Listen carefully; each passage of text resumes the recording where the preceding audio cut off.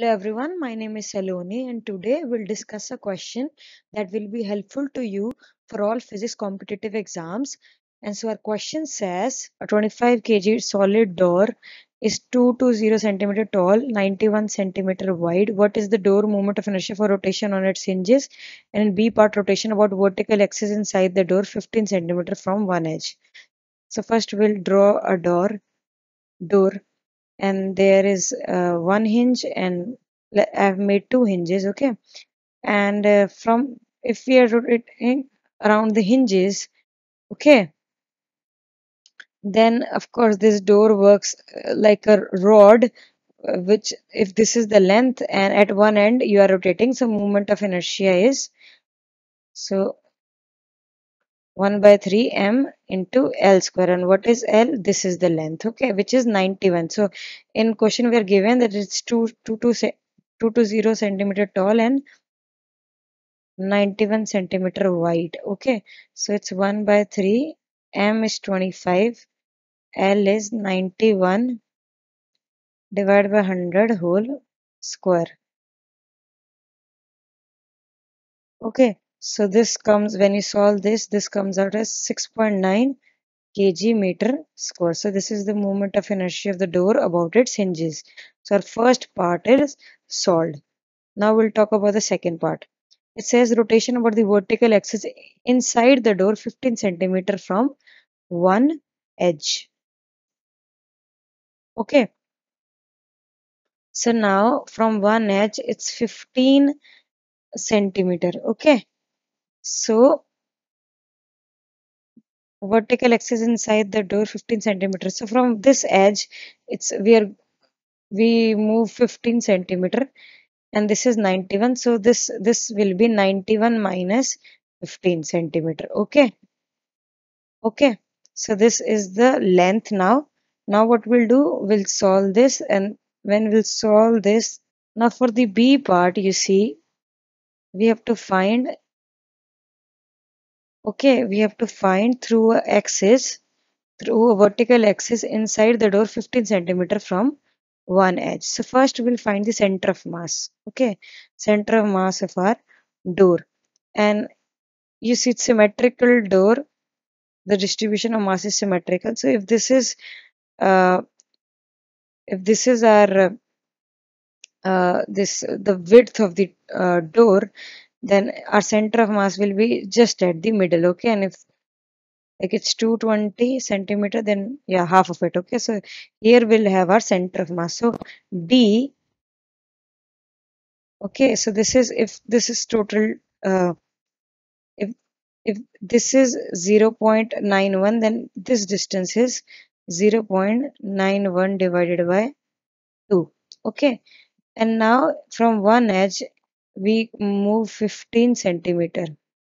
Okay, so the distance, this distance we'll find, that is the distance of, this is the axis through which our door will move. Okay, so we'll find this d distance. Okay, so we know that from if this is the center of mass and if we have this axis, from center of mass we have our center of mass of our door. If it's moving,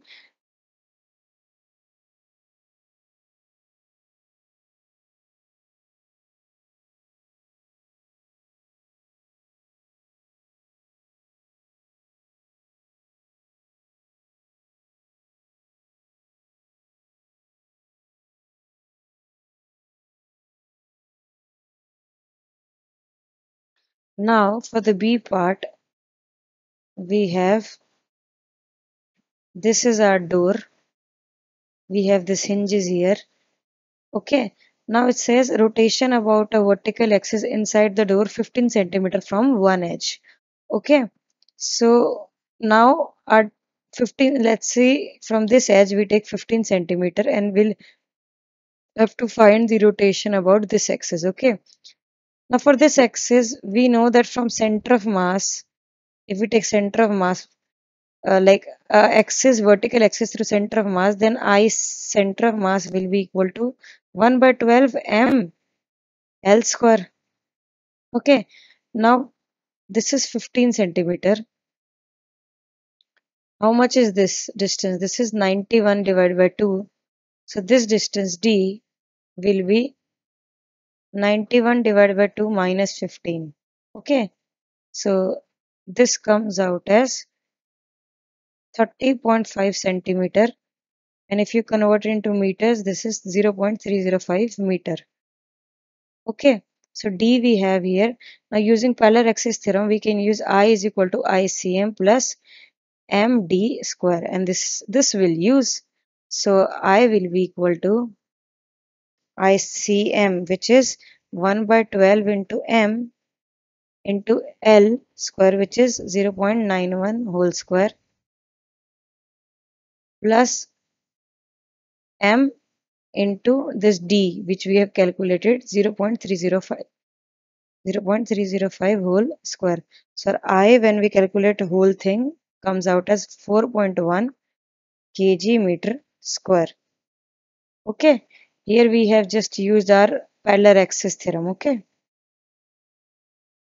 And we have used this condition that yes, if it's moving by this, if it was moving by this hinge, then definitely it behaves like a rod of this much length. Of this is the length. Okay, and vertically if it's moving, then also we use the formula of a rod. Okay, a rod. If going through the center of mass, we know that if it goes through center of mass, then it's 1 by 12 ml square, and if it goes through at one end, then it's 1 by 3 ml square. So we use these properties and solve this question. Okay, so thank you for watching this video. If you like our content, please subscribe to our channel to learn more about physics.